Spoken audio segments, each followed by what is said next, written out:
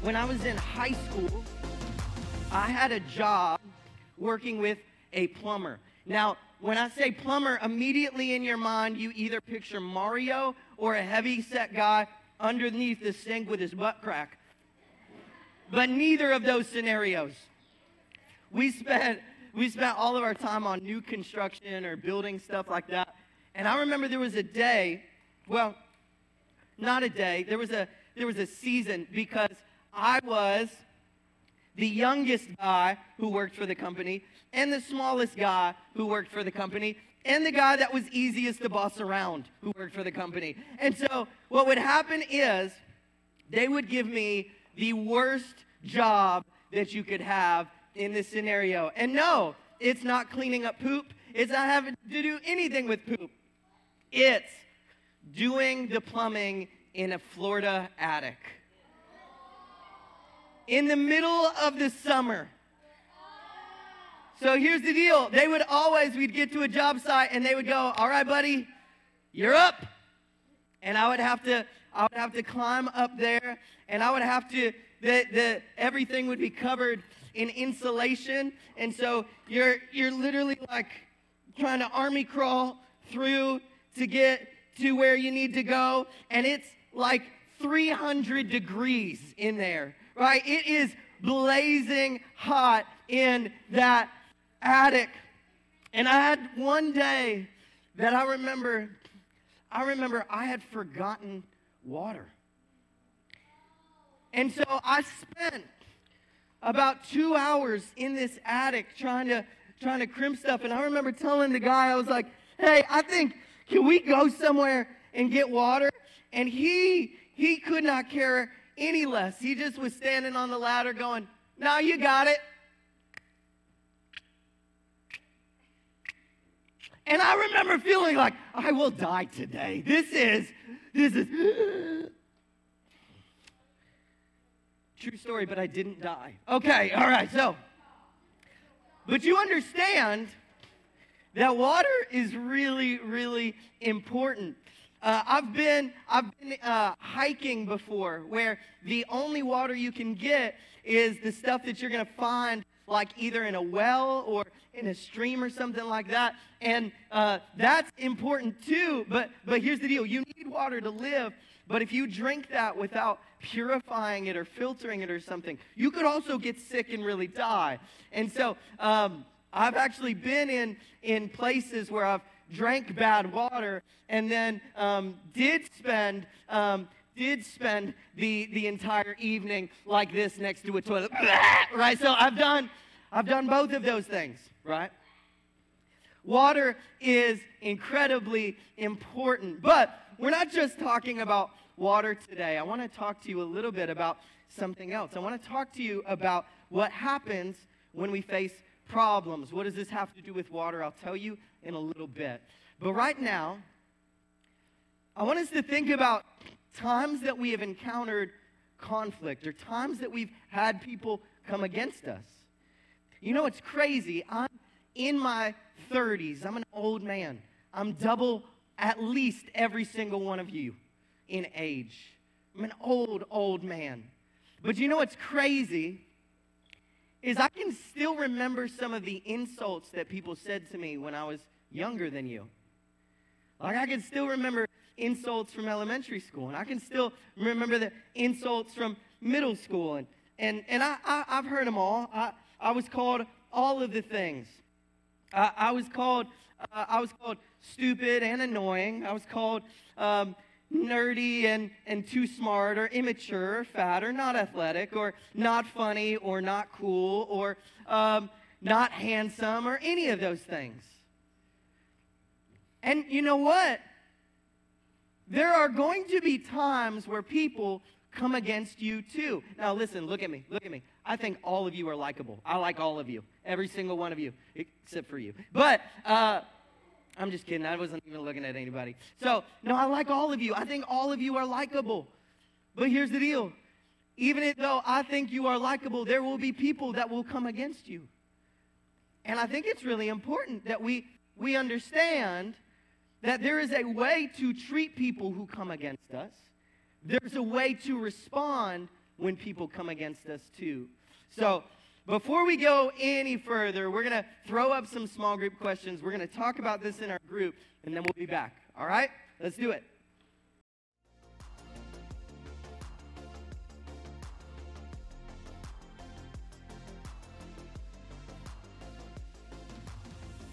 We've been in a series called Founding Fathers, and we're talking about three fathers. We're talking about Abraham, who's the father of Isaac, who's the father of Jacob. Jacob was a father of the 12 tribes of Israel. And last week we talked about Isaac, and we're going to pick up again with Isaac. Now, what does his life have to do with water and bullies? Well, I want to tell you what happens to him in Genesis 26. So here's what the Bible tells us. It says, Isaac planted his crops. This is Genesis 26, verse 12. It says, Isaac planted his crops, and he harvested 100 times more than he planted, for the Lord blessed him. Life is going really good for Isaac. God is taking care of him. Things are good. How many of you have ever been picked on, but you weren't doing anything? Like everything was going normal, and then somebody started to pick something with you. All right, yeah. So Isaac, he's got nothing, like God's taking care of him. Things are going good. It says in verse 13, he became very rich. His wealth continued to grow. Verse 14, he acquired so many flocks of sheep and goats, herd of cattle and servants, that the Philistines became jealous. So God is taking care of him so well that people get jealous. Jealousy is when someone is angry with you for something that you have. Sometimes it's with people, like you have a good friendship with somebody, and somebody is jealous of your friendship. They are mad at you because of how close you are to somebody. But in this scenario, they're jealous of all of the things that he has. And so here's what they do. In verse 15, it says, the Philistines filled up all of Isaac's wells with dirt. These were the wells that had been dug by the servants of his father, Abraham. Now, I need to explain something to you.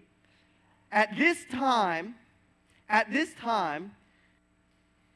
the wells that are dug are incredibly hard to dig. I don't know if any of you have ever tried to dig a large hole before with a shovel, but it takes forever, absolutely forever, to get low enough in the dirt to hit water, okay? But here's the other deal. 4,000 years ago, nobody's using shovels. All right, so you're like out there trying to dig. It takes forever to dig a well, to get water. And you need that water because if you don't have water, you do what? You die. So literally, people come and they fill in his wells with dirt. What does that mean? It means that if he can't get water, he and everyone who's with him, his servants, his herds, his sheep, his goats, all of them, they will die. Not only that, but it's like personal too, because those wells were the ones that his dad gave him. Like they were the wells from his dad. How many of you have ever inherited something like cool from a family member? I have. It's one of my favorite things. I have a picture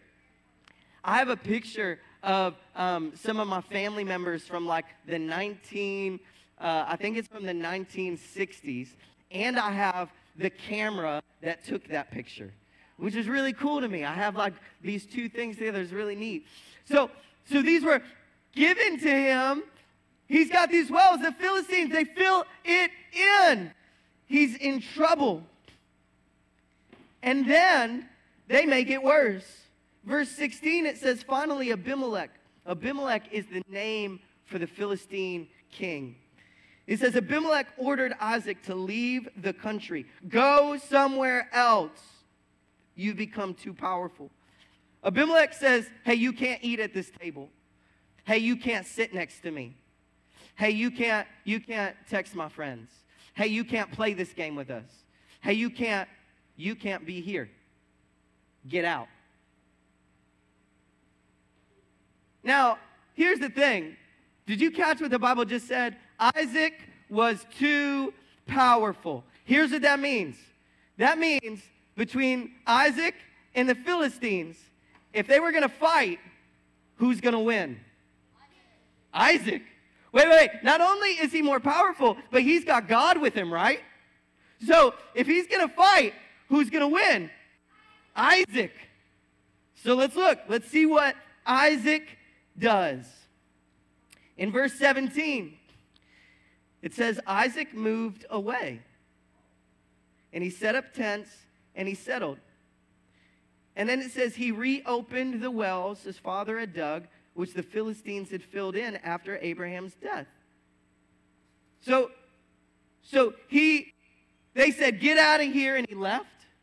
And they filled in his wells, and he just went back, and he worked, and they redug all the wells.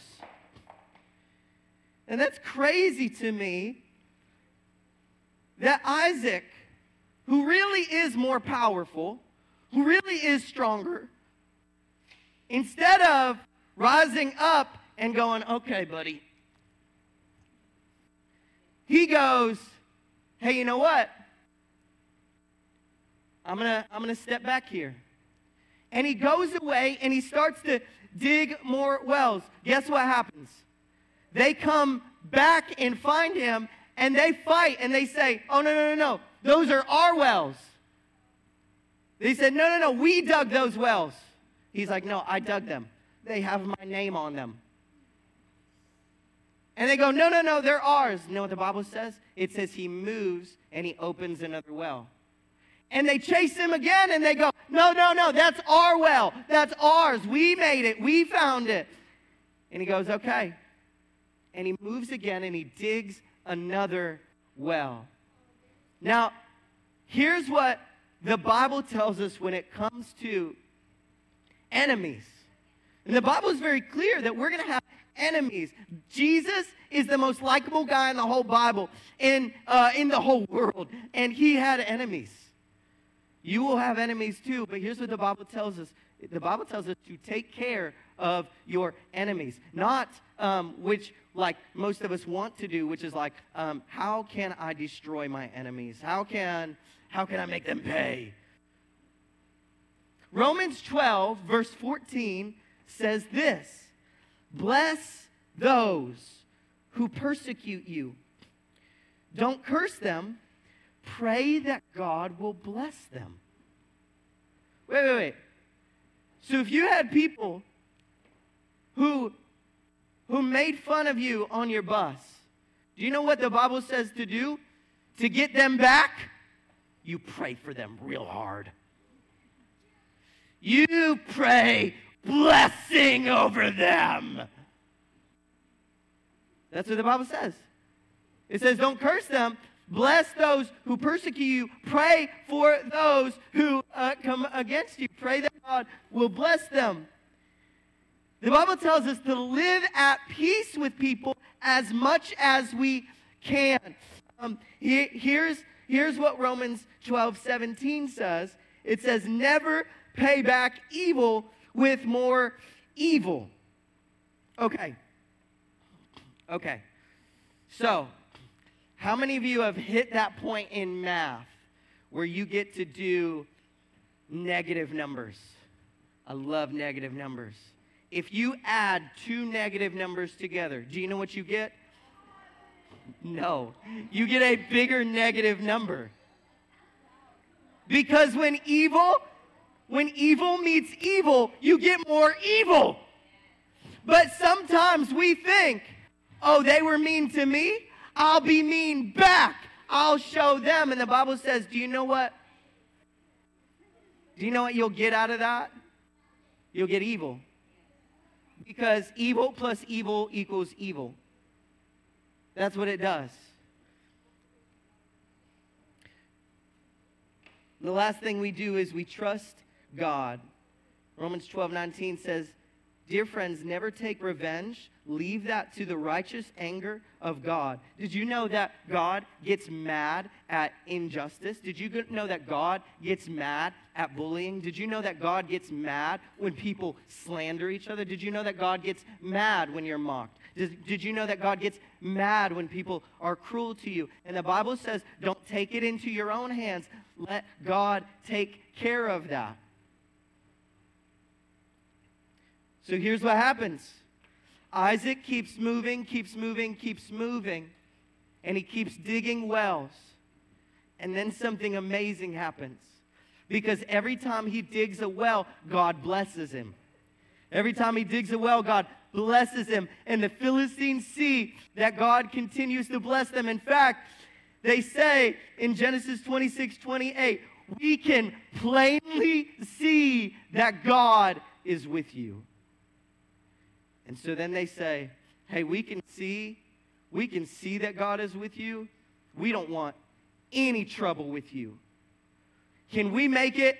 Can we have a peace treaty with you? Can we make it so that you forget about this and then you never go to war with us again? And do you know what?